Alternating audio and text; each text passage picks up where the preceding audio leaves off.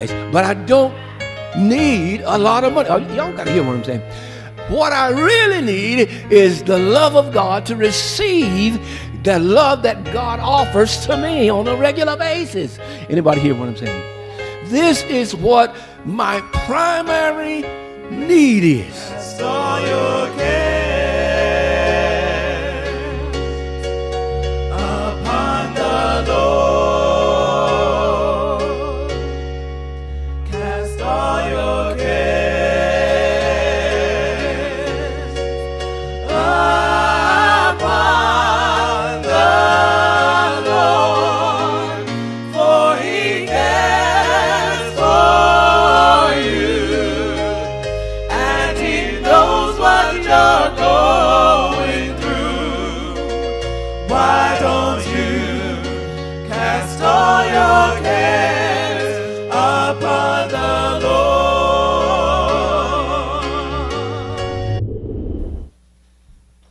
Romans 12, verses 1 and 2. I'll read the first one. If you'll read the next one. I guess I need to ask you to stand again. Thank you.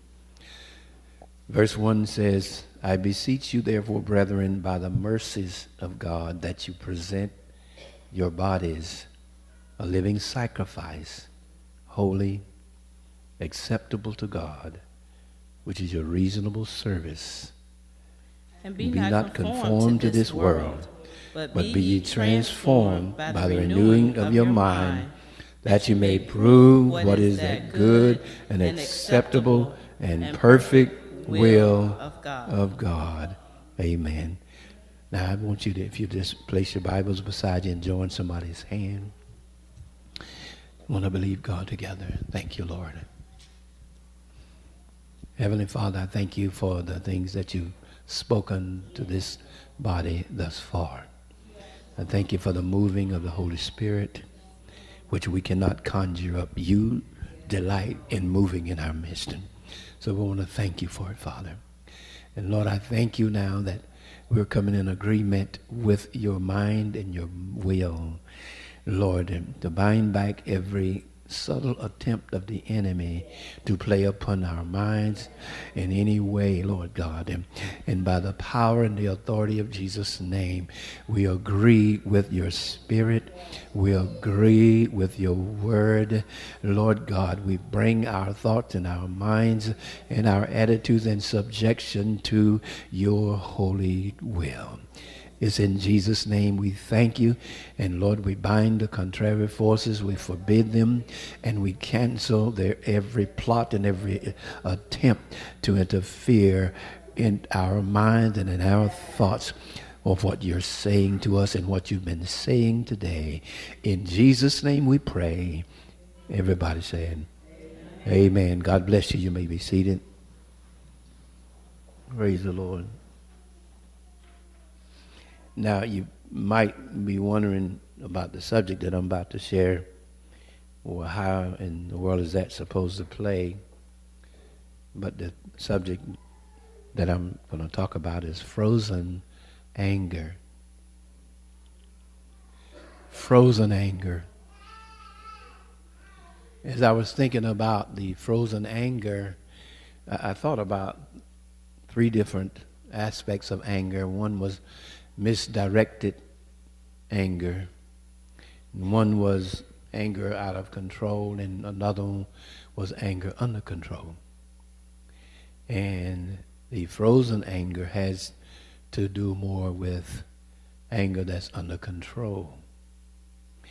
The anger that is out of control moves into rage when a person starts to either throw in objects or they cannot handle their emotions are out of whack. And misdirected anger can deal with a person. A mother may have a child out of wedlock, and for some reason the man leave her to raise the child by herself and doesn't want to have anything to do with the child. And so the mother gets very angry. And so her anger is directed at the child, and so the child may suffer half or all of its life for something that they had no control over. But that's kind of a small example of misdirected or anger, misguided anger, anger that was intended at somebody else, but it obviously hit the wrong object. But today, as I said, frozen anger. And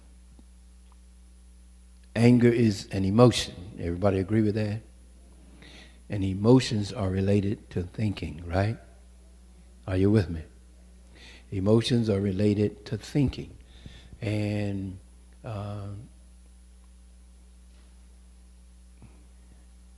it is hard for a person to know if they are angry or if they have frozen anger. When a person has anger and they know they have anger and so on, that's one of the obvious ones. But the frozen anger is the kind that a person may not know necessarily that they have anger. And this, for some reason, the Lord gave this to me a couple of days ago. I was sitting up in worship, and he spoke to me about talking about healing again, but then he said frozen anger. But since anger is an emotion, and just anger in itself, by itself, is not a bad emotion. It's one of those emotions just like fear and all the other emotions which were given by God. So it's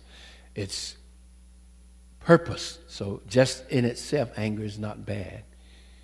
But it's when anger is misguided, anger is stewed, brooded over, stewed, and it becomes negative and it becomes harmful. That's when anger gets it becomes sinful and detrimental. Because the Bible does say, be angry and sin not. Am I right? And the Bible points out that Jesus got angry in the times that God had got angry. So if anger was sinful, then God would never be angry. So I want to make that clear.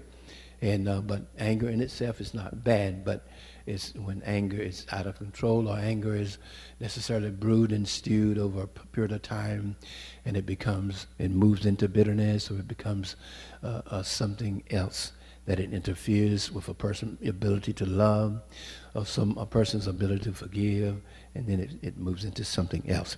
So anger is an emotion. Can you say that with me? And emotions are related to thinking. All right, so now right away we know that there's a cure for anger.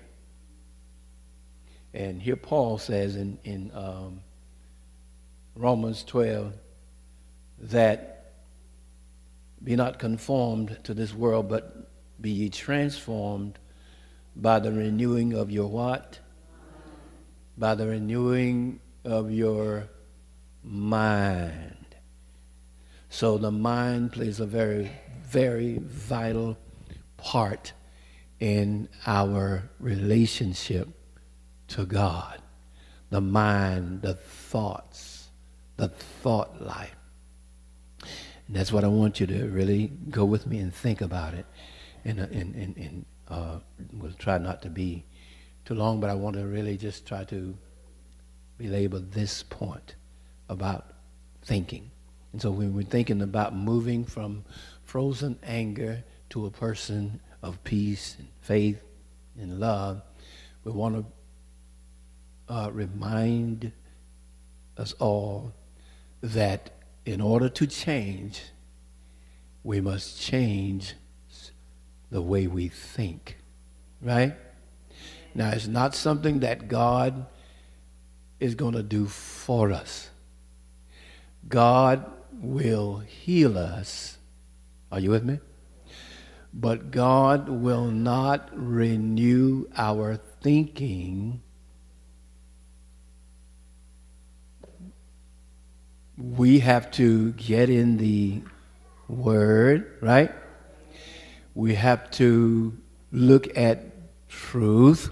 What God will do is, as we are faithful to read or meditate or study His Word, He will open it up. He will reveal that truth to us so that it will help us, right? So as He reveals truth to us, and it began to replace erroneous thinking, it starts to change us. Are you with me? This is how we change. And sometimes we can spend a number of years, I've been guilty, of waiting for God to change us just by his power alone, right? But even if he sets us free and we do not renew our minds, then it's only, get this, a matter of time when we'll be right back in that situation because of the way we think. Everybody with me? That's why the Word of God is so important, and we'll talk about that later.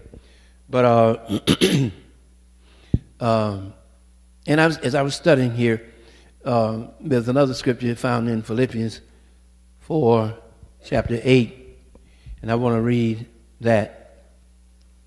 You Bible students already know probably what it is, but and I'm doing my best to slow down and to communicate. That's what I want to do today. I want to communicate. Philippians 4:8 says, finally, brethren, whatsoever or whatever things are true, whatever things are honest, whatsoever things are just, whatsoever things are pure, whatsoever things are lovely, whatsoever things are of good report, if there be any virtue and if there be any praise, think on these things. You see the importance of right thinking? Everybody with me? So the Lord is really beginning to make this clear. Right thinking is key to changing our behavior or actions.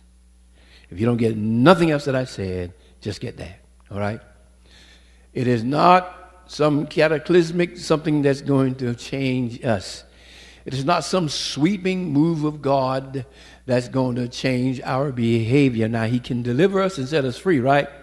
But then it's up to us to get in the Word, to be committed to change, right? To reprogramming our thought life. So in order to know where we're thinking wrong, we have to read the Word of God, right? I don't just know where I'm thinking wrong because there's some underlying things that's deep inside that I may not know exactly or catch or be able to delineate that I'm thinking wrong. So in order for me to get help, in order for you to get help, when we read the Word of God prayerfully, why? Because the Word of God is living, alive, and powerful.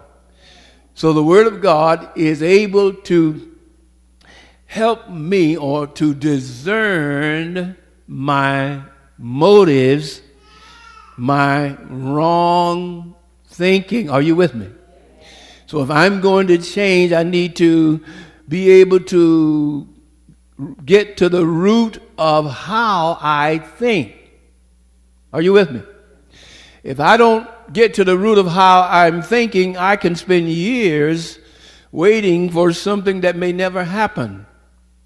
But if I get in touch with the thinking, how I'm thinking, through the Word of God, for the Bible says man shall not live, somebody say live, by food alone, but by every word that proceeds out of the mouth of God.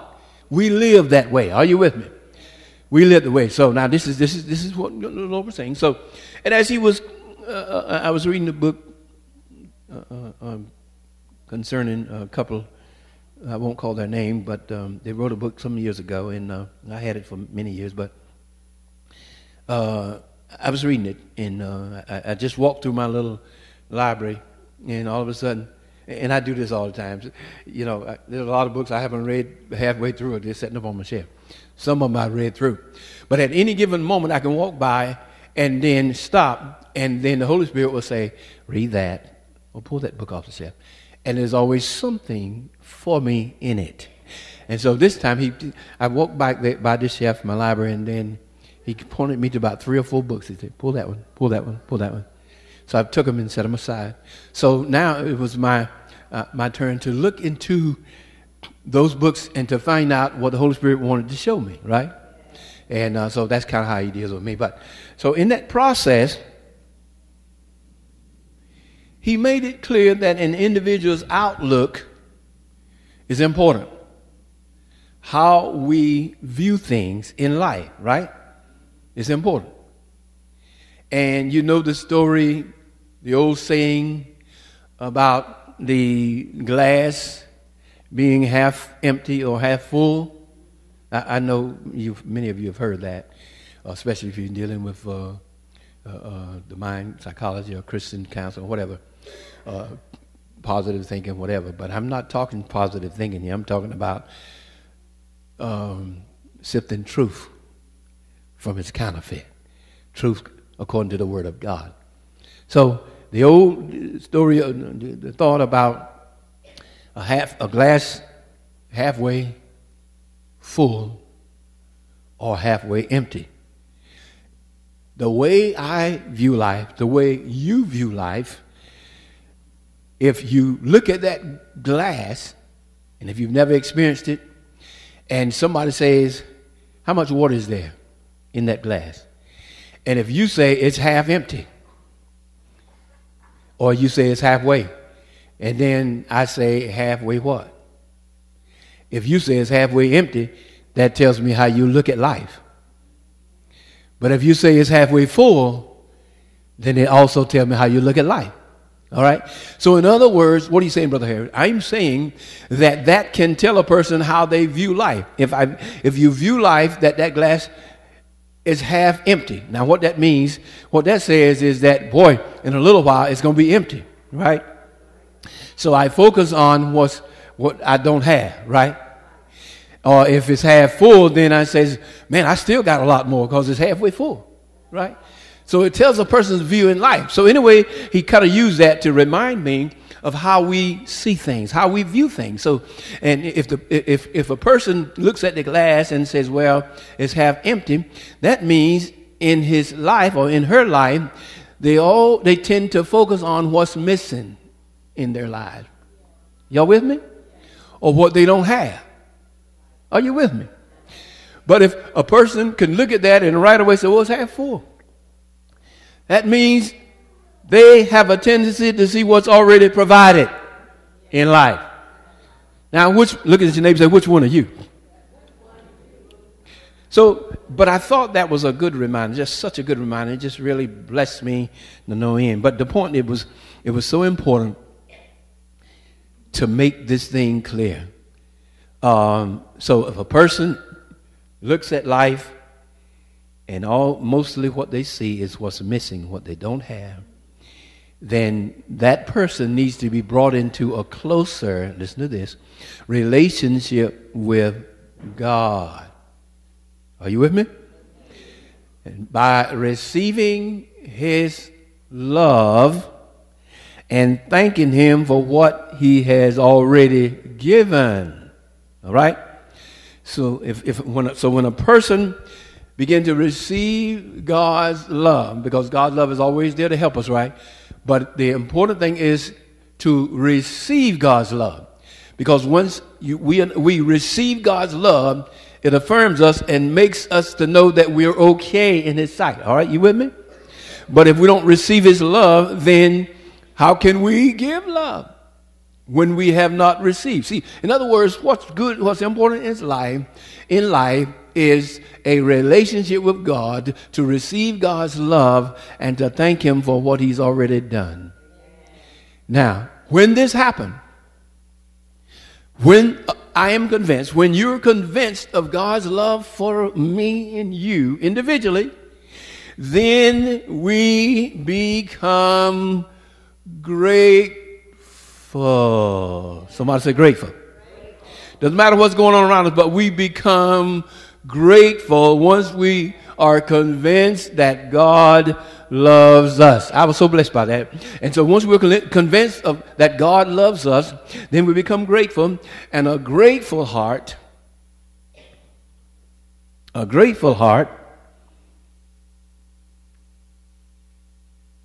is a heart that has joy and praise toward God. But if a heart's not grateful, and someone say we just need to praise God, a person may add, now I got to praise the Lord. I got a whole list of things that I need to do. And now I'm not praising God, so I got to add that to my list. Y'all hear what I'm saying?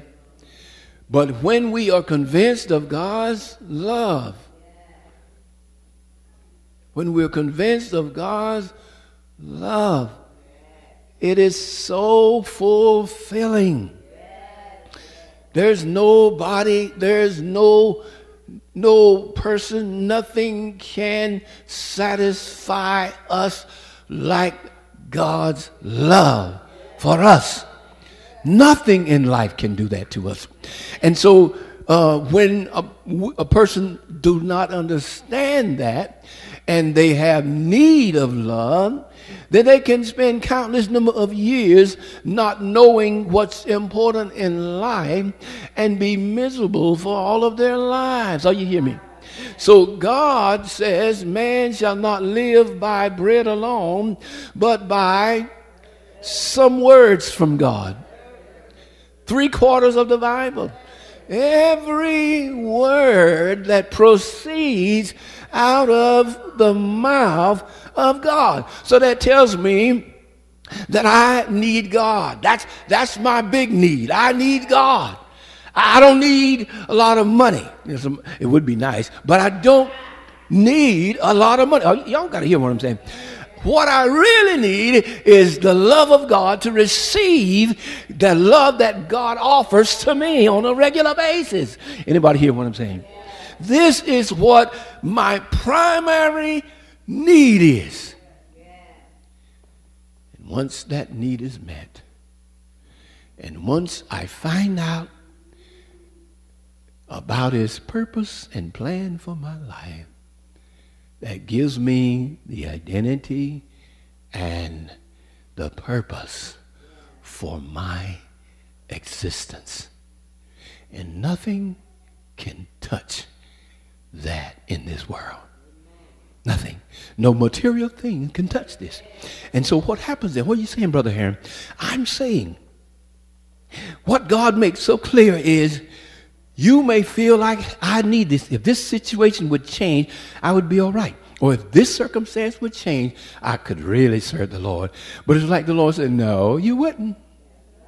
Because you don't know what you really need. What I need and what you need is more of Jesus. Hallelujah. Hallelujah. Glory to God. So gratitude and praise. A grateful heart brings joy and contentment. A grateful heart. Now, so how are we going to get to this gratitude? We've first got to receive God's love for us individually, right? As we receive God's love for us and we're convinced of his love, we become grateful. We become grateful. Circumstances cannot satisfy us. And so we don't spend our time dreaming, hoping and wondering if life would change for us. we find contentment because we met the one that fulfills our very lives. That's what the church needs. That's what every human being needs, because man was made for God. Are you hearing what I'm saying? We were made for God. We were made for God and not for ourselves. Amen. Praise the Lord. Okay, now I want you to chew on that, meditate. Gratitude and praise comes from focusing on who God is and what he has provided, not on circumstances. So the Lord said, don't take any thought about tomorrow, what you're going to eat or drink, da-da-da. The person that have need, they say, how can you say this, Lord? Because the Lord knows that he's sufficient when we embrace him. If I'm afraid, when I embrace God, he takes care of the fear, right? Fear leaves. Whatever the need is, just make it more. Okay, now, so the outlook is important. How we see things. I want you to take a moment and ask yourself this question. How do I view life? How am I viewing life? Am I viewing life like there's so many things missing in my life, so I'm not happy? Or am I viewing life like I am so thankful to be connected to the living God because all of my needs are met in him? Which one? Meditate on that. Okay, the second thing is the love of God, when it's received, and I've mentioned this already, but I want to make it clear. The love of God, when it's received, will transform our thinking. When the love of God is received, it will transform our thinking. The love of God can settle us. The love of God can settle us, just settle us right down. You ever seen somebody anxious, they're frustrated, they're worried about tomorrow, worried about this year, and when they're in that state there, they don't know whether God's going to do something, whether God's going to provide, or what is going to happen in this situation. So there's constant anxiety and so on. But God settles us. He says, I got it. Don't worry. I got it. I care for you. I got it. So he settles us right now, right? God, in other words, God is a father like no other father. So that when God's love is received, I want us to get this, it will transform our thinking.